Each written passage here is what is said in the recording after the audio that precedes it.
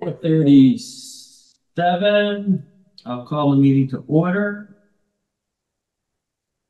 Chair statement is this meeting is being recorded by the city. If any persons present are doing the same, they must notify the chairperson at this time. Anybody else recording the meeting besides us? Very much. Roll call of members.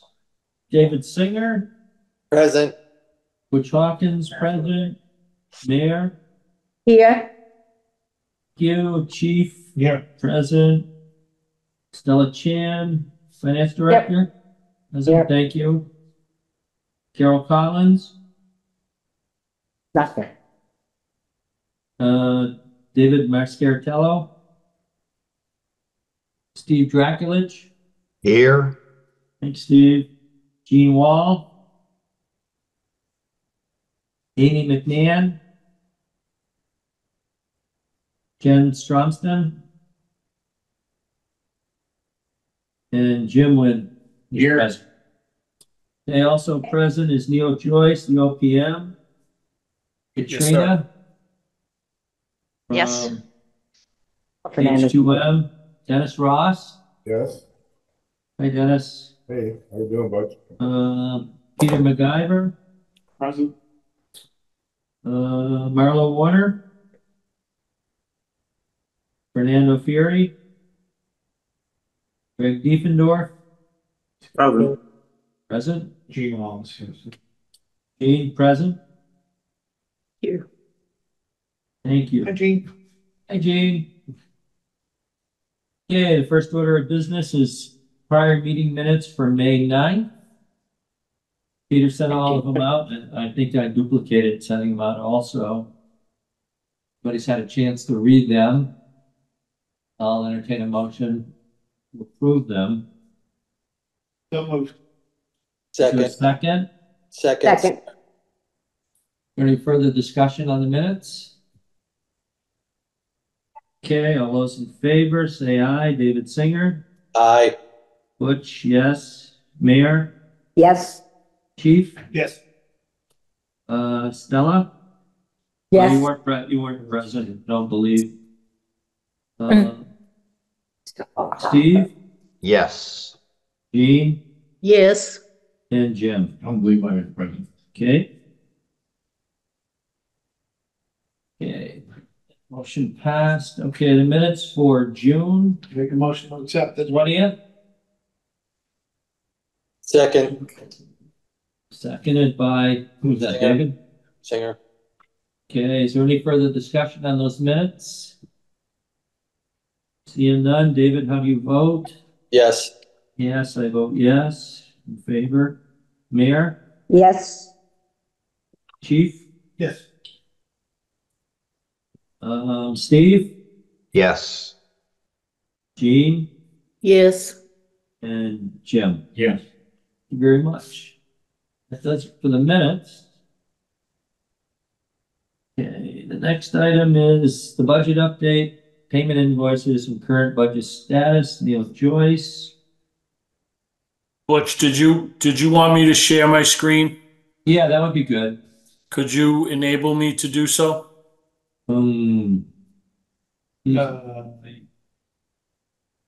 Probably has to be City Hall. It's gonna be City Hall because they started the meeting.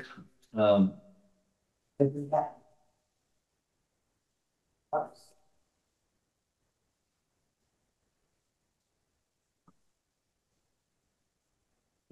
You help us so somebody wants to share their screen, and I'm gonna watch how you do this. 1 second. yeah. Can Janine I'm not sure. hit the button? We're gonna try to think. Oh, okay. What's this? Security, share screen. Okay, you should be able to share your screen now. We just had to hit a setting that allows participants to share screen, so give it a try. Security. Butch, you want to do invoices first? Neil, hold on Yes, for a I'm second. sorry. Can you give us Nice, control I'm of the here for meeting it. conference room? Technology. Can we take control of the meeting over here, Let's see. please?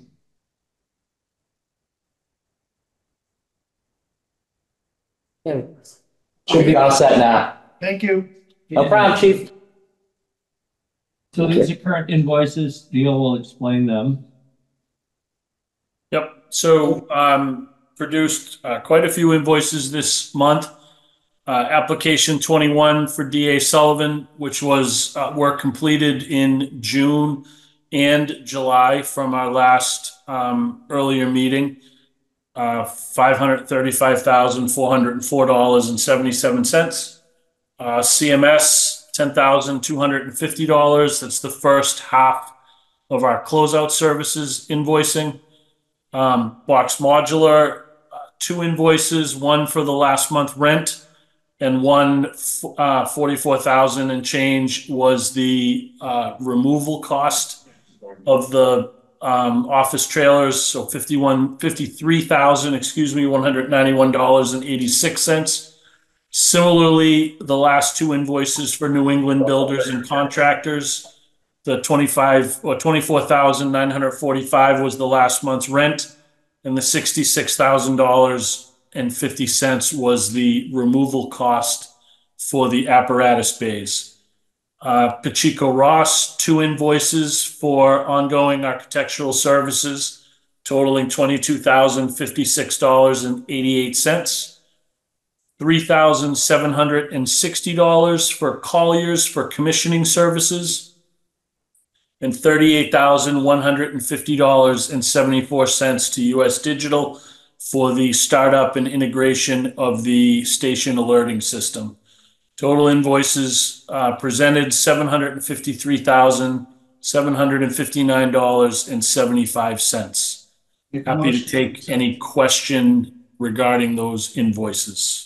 Make a motion to accept. Is there a second? Second. Okay, any questions for Neil on that? I have a question, please. Go ahead, David. Neil, on the New England builders and contractors, the 66,000, can you give us a little better idea what specifically that went to? Shouldn't they have taken all that stuff down at their expense? It was part of the original contract price, David. So this is not a change order. This was the scheduled value that they had in their contract to remove the structures. Okay. So they told us what we would pay them at a fixed price to take them down. That's correct. At the termination of the lease. Similar for Box Modular. The 44,000 and change. Okay, thank you. Chief, question? No, I was just gonna put that as a clarification. So Oh, okay. Any other questions for Neil on any pieces of the invoices and payment requests? Good. Okay, motion's had, seconded. All those in favor? David Singer? I I vote yes. Mayor? Yes. Chief? yes, Steve?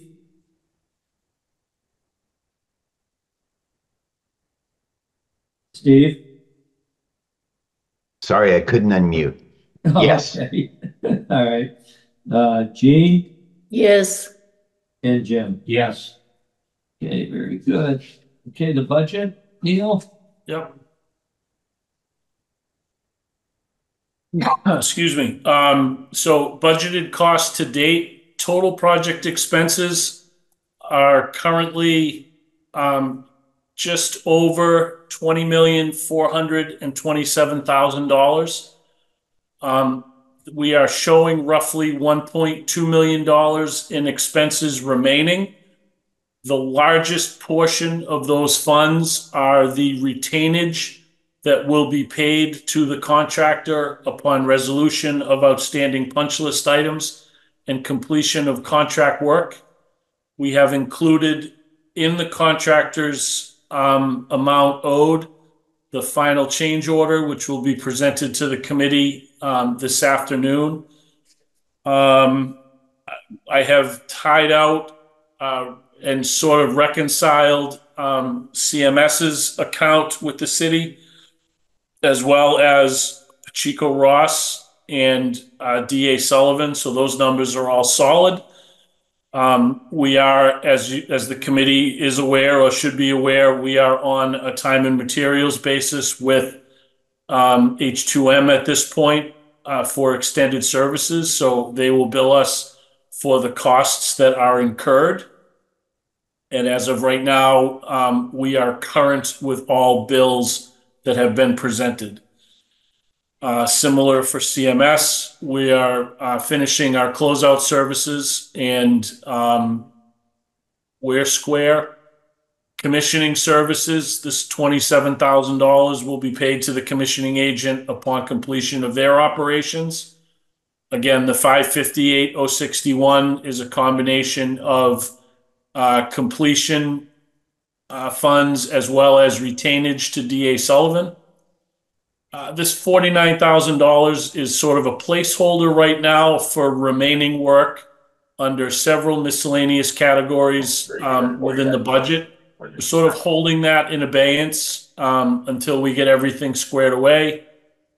Furniture, fixtures, and equipment is about $180,000 left in the budget for expenditure. Some of that is committed, some of it is not.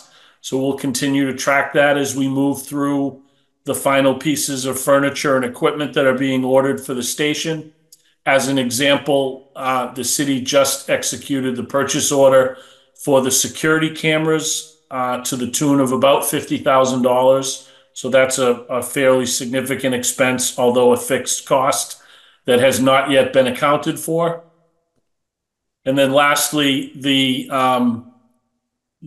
temporary fire station and the site acquisition costs. Now that all of the rent has been paid, the removal has been paid, there are some miscellaneous invoices that are coming in, as well as reconciling the costs that have been paid for the temporary station throughout its life, if you will. And we're expecting that those costs will total to the 3.6 million that we had budgeted. So I have a little bit more work to reconcile the remaining costs and make sure that everything has been accounted for. And when all of that is summed up, it leaves us with about $100,000 in contingency within the project at this point in time. So again, very positive. Again, at this point in time, I'm very comfortable with where we are in terms of funding to complete and making sure that everything will move forward and close out this fall as anticipated. So I'm happy to take any questions people have on the budget. Make a motion to accept the budget. Second. Second. Anyone with any questions for Neil on the budget? Go ahead, Stella. Well, mine is more, you have that number. Yeah. So, I apologize for being new and, the only information I had before Angelica, moved on, she did share with, Neil, something she said she stayed, in touch with you on a more summarized look at the budget. And so I was just, wanted to know, what I'm looking at was kept on Angelica's side. I see the total budget of $21,693,000, but then there was this other capital of $550,000. It was really just hitting three different line items, and I was wondering what is that other capital? And then it reduces it's in the total part of the total budget, but then it's sort of pulled out of the total budget to come up with something called the fire capital budget, which is $550,000 less. So I was wondering, could you just explain the difference there, or what was the intent of these separate columns? So I believe that the original appropriation for design and construction cost was done at the city level at a cost of at an estimated cost of $550,000. Oh, I got you. That was the original appropriation. From there, the total project budget was set at just short of 21.7 million. So I think the difference, after a whole lot of wrangling that, frankly, I won't put everybody through reliving that, we set the project budget at 21.7 or just shy of that. Yeah. And that was a separate appropriation made for those funds. Okay, so your 21,693 that you show on your screen now does not include the separate appropriation of the 550? No, it's all inclusive. Oh, it is in there. Okay. Yes. I got you. Okay, thank you. Any other questions for Neil on the budget? I have two. Go ahead. Okay, thank you, Neil. So I have a question on the furnishings and equipment. I do Yes. remember just signing that PO for the cameras, Yep. and we were talking about a light on the street. Was that one of the other committed things? That has not been voted on by the committee, Mayor, so no, it is not. Was there, okay, I was just curious, was there any talk about that, or is that or should I have brought that up a different time? I believe that request is going to be made today by the chief Okay, all right. to commit those funds. All right, very good. And then my last question is on the temporary fire station. What remains there, it looks like, is $330,000. That's what I'm seeing was the balance. Is there anything else that needs to be done to Hope Street for the actual, so that it is left? So Mayor, was or- I'm actually in the process of reconciling. Okay, very good, sorry. Account for the expenditures for the temporary station. And I am projecting that $330,000 has likely already been spent. Okay, I just need to go through the detail and make sure that my figures tie out to the city's accounting figures. perfect. Thank you so much. You're welcome. Any other questions for Neil on the budget? Hearing none. All those in favor of approving the budget as presented? David Singer?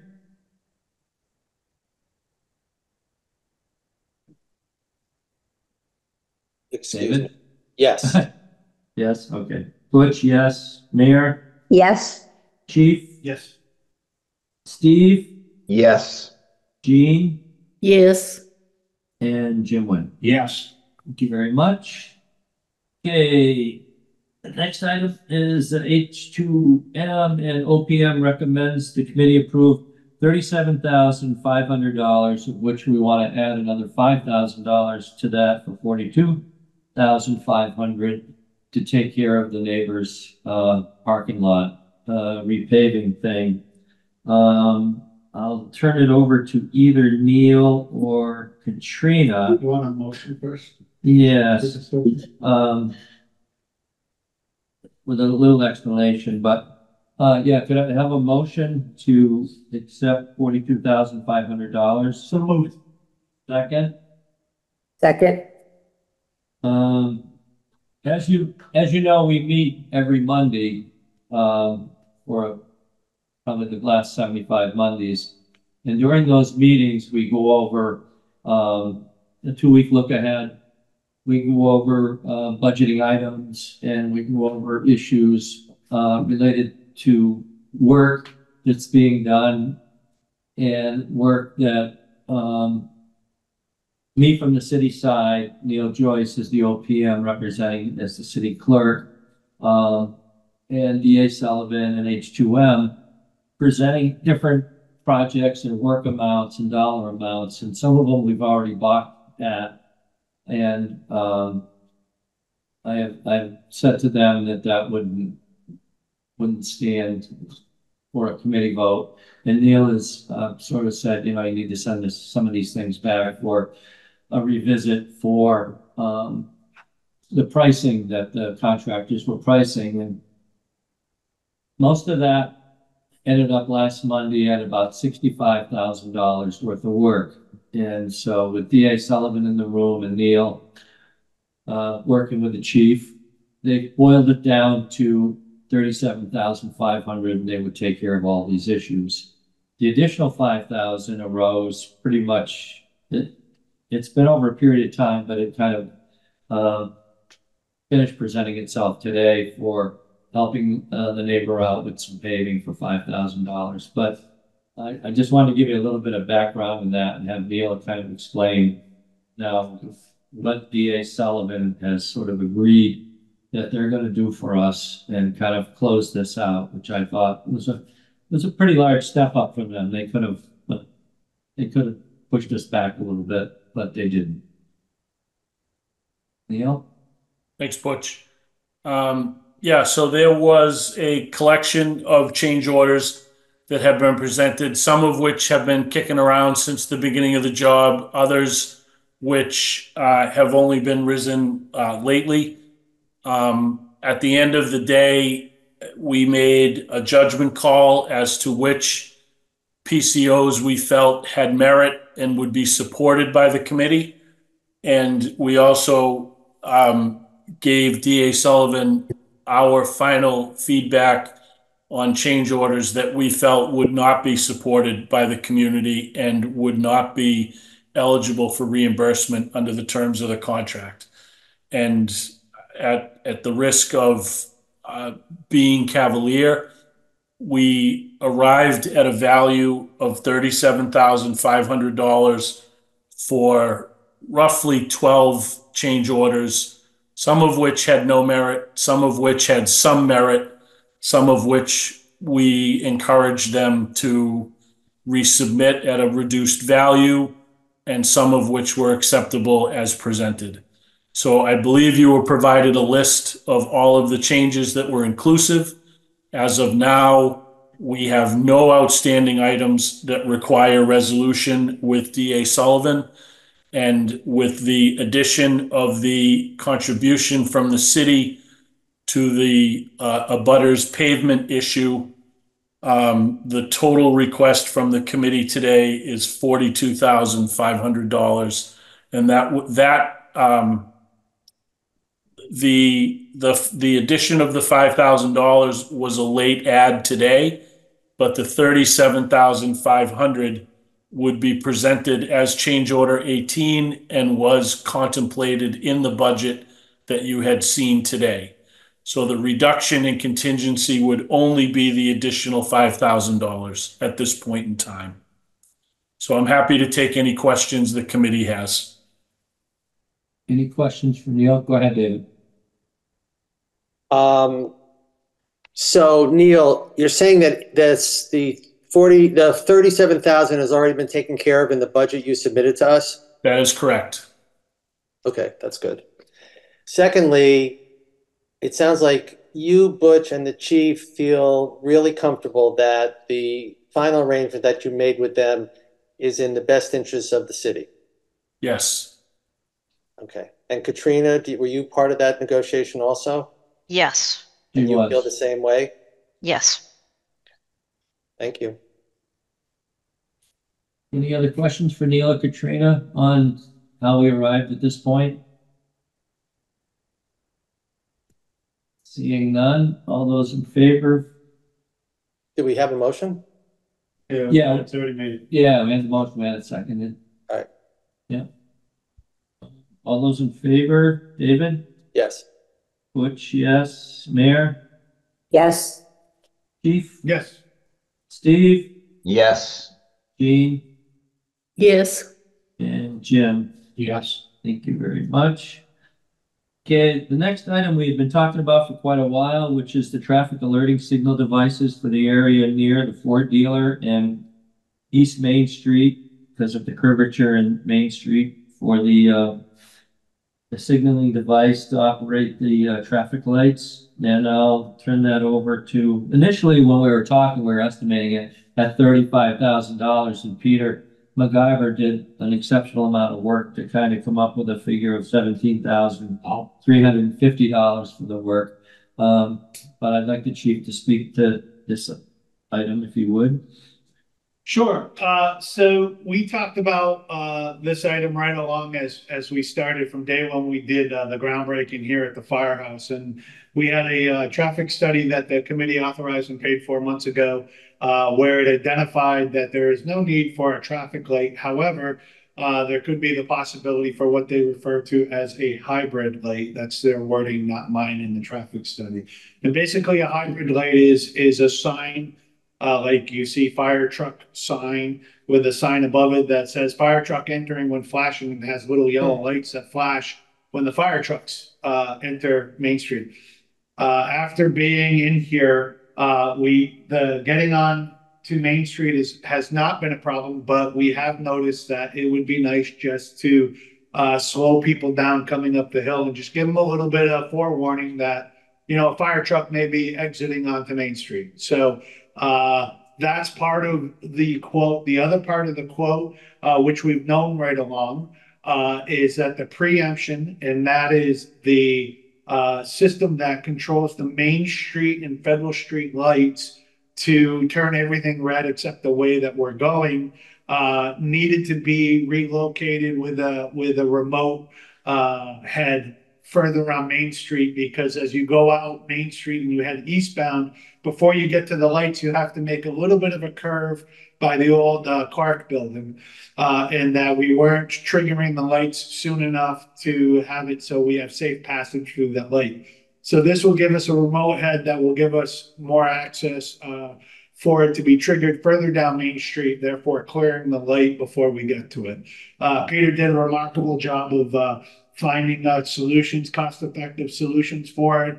That in the scope of things, it's not a traffic control device here at the firehouse. It's just letting people know that fire trucks are coming. So I hope the committee will support the purchase of this. And again, great job to Peter for keeping the cost down.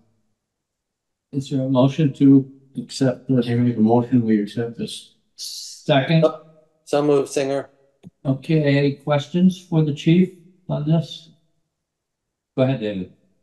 All I want to do is say thank you, especially to Peter, for your good work on this. This is a really important thing. And the fact that Really you make is. it less expensive is a very greenfield thing to do.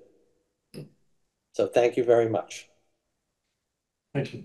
If I could follow up with this, so there's been some, discussion about access out of Main Street, and I will tell you, and I will go on record, that working at a 412 Main Street and pulling out of that firehouse, I don't know, probably 1,000+ times, it is much easier for us to get onto Main Street at this location.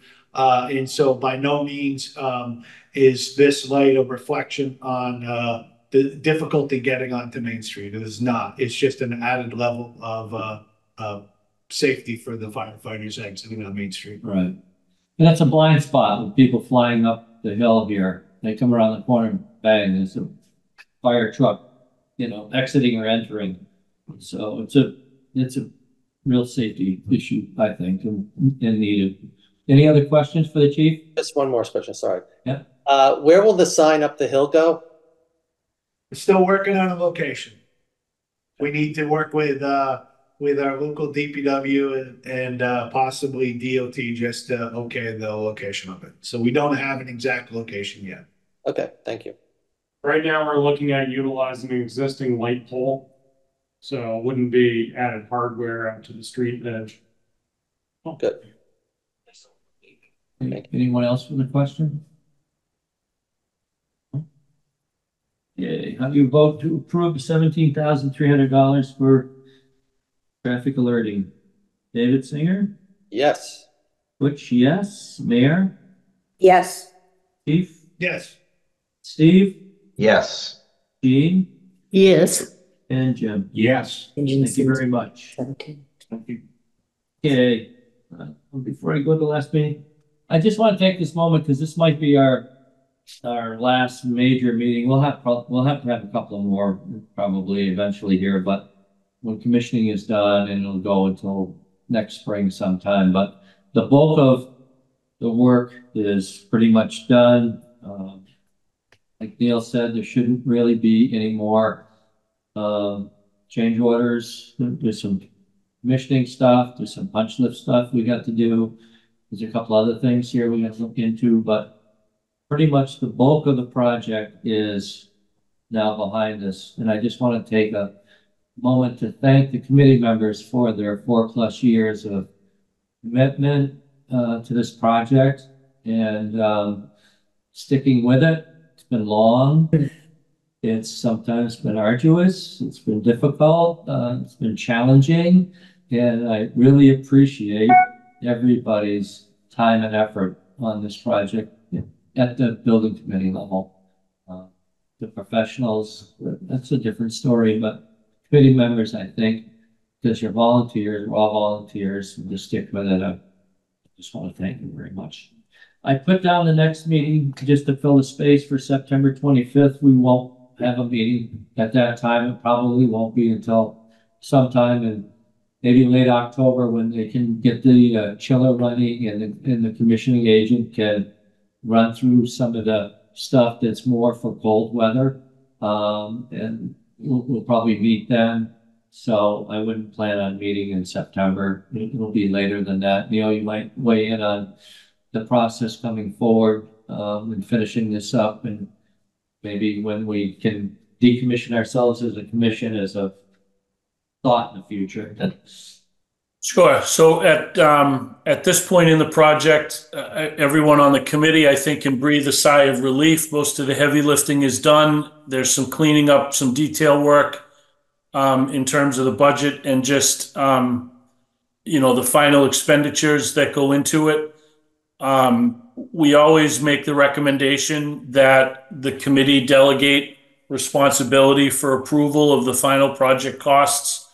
And those are really just mopping up the excessive detail of the project to a subcommittee.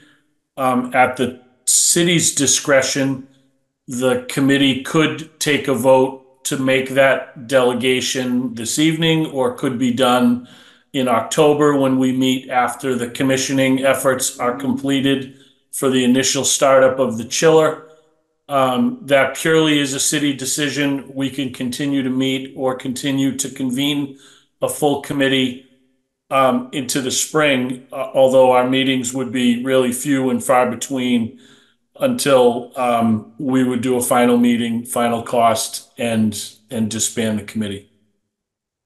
Yeah, so I could put that on the agenda for, theoretically that October meeting for the committee to decide if they want to just download it to which we already have for $25,000 or under. We already have the group, which includes myself, David Singer, the chief, the mayor, and the finance director for mop up. But I'll put it on the agenda for when we meet again and we'll discuss it. Yep. Other than that, any questions for Neil on the process? I was going to say, last recommendation, Butch, is it's very common that as departments and municipalities learn and grow in their facility during the first year, that there may be some things that don't quite work out the way that they anticipated. So we do like to recommend that any return of unspent contingency is delayed until, the department has gone through all 4 seasons within the building and fully recognizes how the building will operate moving forward. And then obviously any expenditure of remaining contingency would come back before the selected group or the full committee at the city's discretion. That makes sense. Okay. Any questions on Neil on that? Okay. Okay. Motion to adjourn? I have one last Go ahead. comment. Yeah. So I just wanted to enter in, into the record, just an update of where we are with our permanent seat, certificate of occupancy. Just to update everybody, I spoke with the building official today. We are still operating under a temporary occupancy permit only because of the chiller has not been commissioned.